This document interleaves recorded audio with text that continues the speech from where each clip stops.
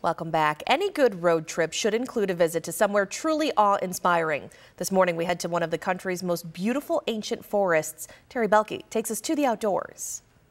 Old-growth forests in North America are very rare.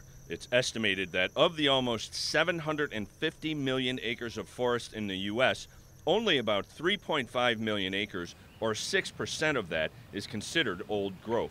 Scientists have been debating for years on just how to define them. I think the best definition that I've seen so far is you're trying to get a certain number of trees in the forest that predate the lumber history for that area. Cook Forest in northwest Pennsylvania was founded in 1927, and it's considered to be one of the finest stands of old-growth white pine and hemlock in the United States.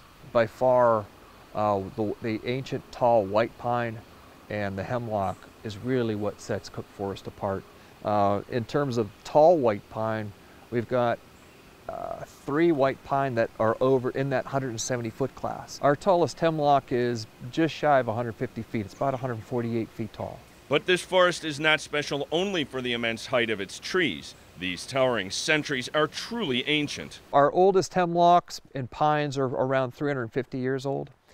We have white oak and chestnut oak that are approaching that. We've got actual ring data, 330 plus. The oldest known tree in the woods is actually a cucumber tree located just over my shoulder back here. It's on the ground now, but it's the oldest known cucumber tree to science. That tree is about 440 years old. When the park was founded, it was in an effort to protect this unique environment from the ravages of the timber industry.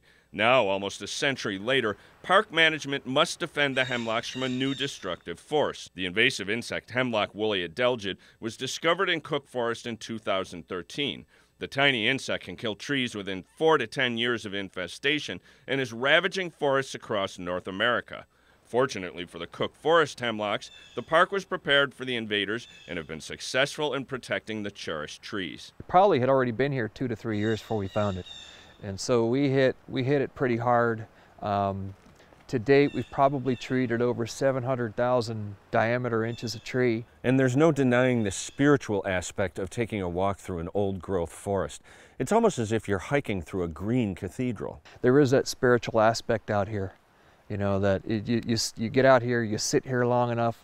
A lot of times we're just so busy, we don't sit and listen and think. With so much of our natural world being lost to us, preserving these ancient trees should take on even greater importance.